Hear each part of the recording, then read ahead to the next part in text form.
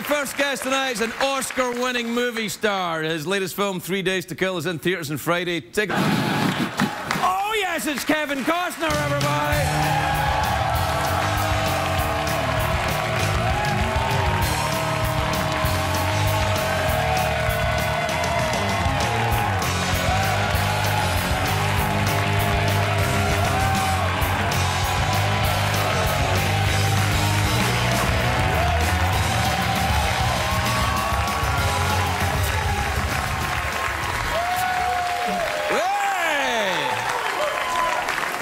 What's up, big time? You're looking good, looking relaxed, looking like...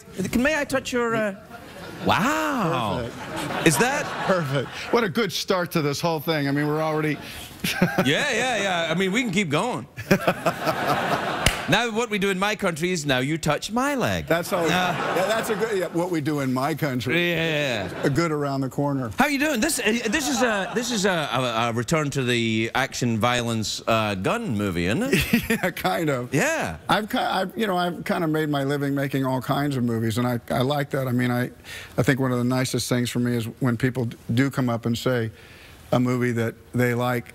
I never know what's going to come out of their mouth, and I'm kind of glad that my career didn't drill down to a certain movie. No, I mean, you've made like some of the most like significant, and I think my own like love of movies like Untouchables, Field of Dreams, I mean, like Dances with Wolves. These are like huge movies. To have one of those in a career, it would be spectacular. To even work with Sean Connery once, for God's sakes. I'll say this: people ask you about the best actor you've ever worked with, the blah blah blah, and I say this, and it eliminates actors in a way which you never really want to do. And I've always said that I thought Gene Hackman was the strongest actor I've ever worked with, but I felt that Sean Connery was the biggest star that I ever worked with, and that doesn't diminish how great an actor he was. Right. But when he walked around, there was no bigger star than Sean Connery. You know, when I did a thing, they were having a thing for him in Hollywood, like a kind of a night where you pay a tribute to him, and that's the night I met him.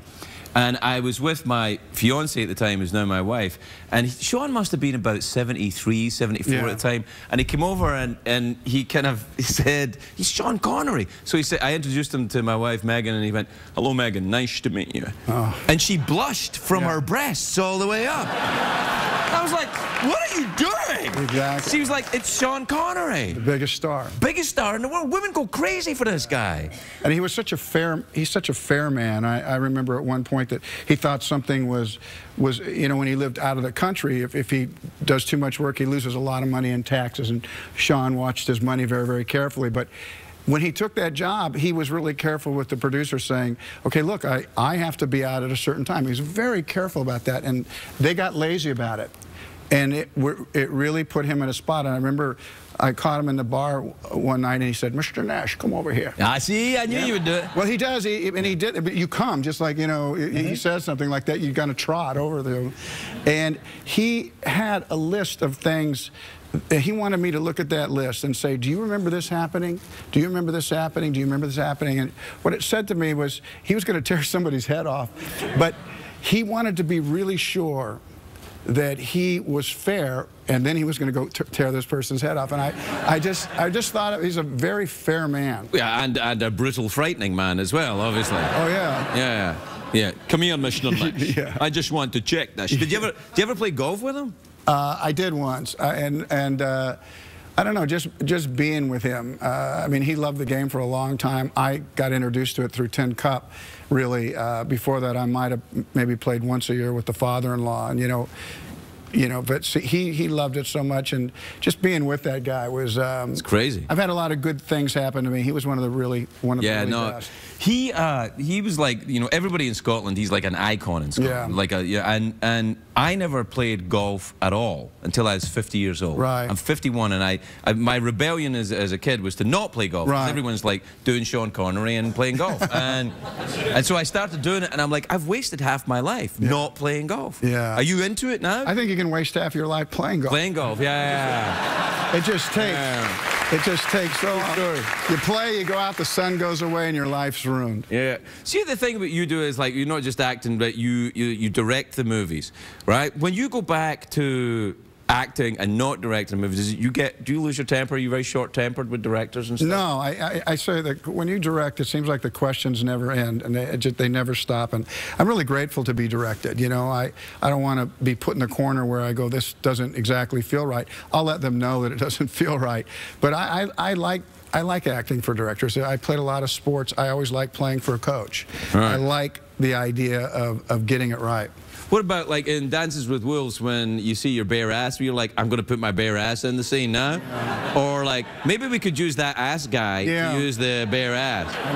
I didn't have enough money to pay somebody to do it. So, you know, you got money now. Yeah, I got money now. Yeah. But, yeah, you read that in the script and you think, But I swear when anything that's odd, like nudity or love, that comes with the business. But anytime something like that is written perfectly into a movie, right, the embarrassment of it goes away, because it's so, when people start to just take their shirt off to take it off, when people just, let's have another. Oh, I've been a few nights like that. Yeah. But what about, like, when you're the director of the movie? Yeah, exactly, yeah. Yeah, you're not talking, are you? No. No, not about that.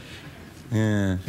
No, but when you're directing a movie, you're in charge of it. Like, that's your ship. You're captain of the ship. So you're walking about with your junk hanging out, saying, all right, you guys, everybody over there, shoot my ass properly and light it better. Well, it's true. And I had to actually tell my parents, because my parents followed me, like, they saw all my Little League games, everything, and when I went out to direct a movie, they bought a trailer and took it out to South Dakota, and they go, we won't be in your way, we'll just be on a hill over here, and we'll watch you. I mean, it was like, I'm a grown man.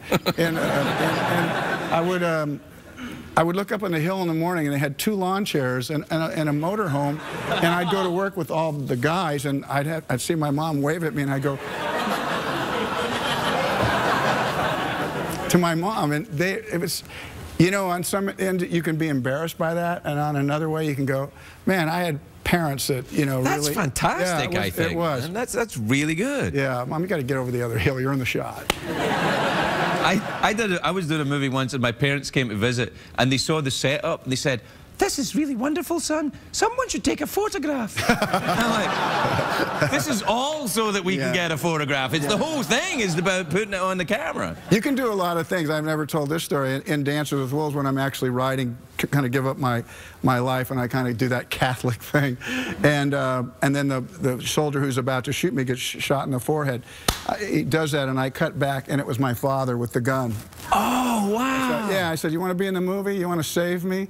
And he said, yeah. And that's a fantastic story. Yeah, there's a little things that you can throw people into. You know, in fact, though, I'm not even going to say that. So it goes nowhere. Wait. No, let me stop. Have you ever seen this show before? Did you see the monologue? This is where we go. Nowhere. You're on the road to nowhere. Yeah. All right, we'll take a break. We'll be right back with Kevin Costner. I got him.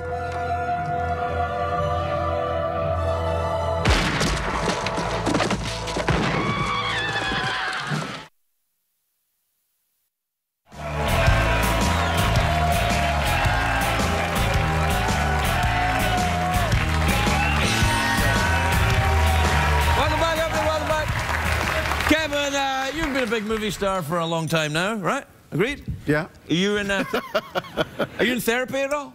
No, I'm not. Well, now is perhaps the time. All right, here we go. All right, then. So, Kevin, I see you're wearing a hide trouser.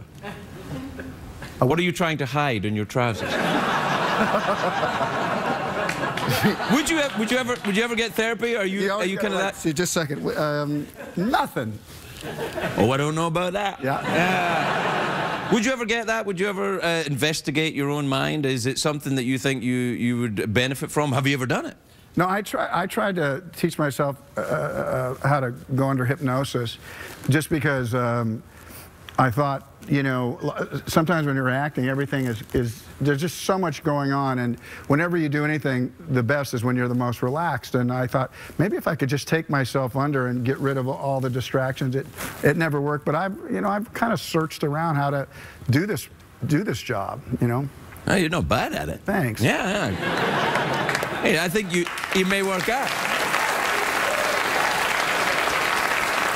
The movie is 3 Days to Kill. Kevin Costner. It opens on Friday. It opens on Friday. Kevin Costner, everybody. Kevin Costner.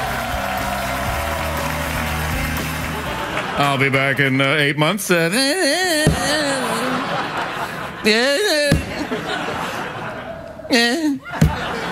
Can never get rid of him, can you?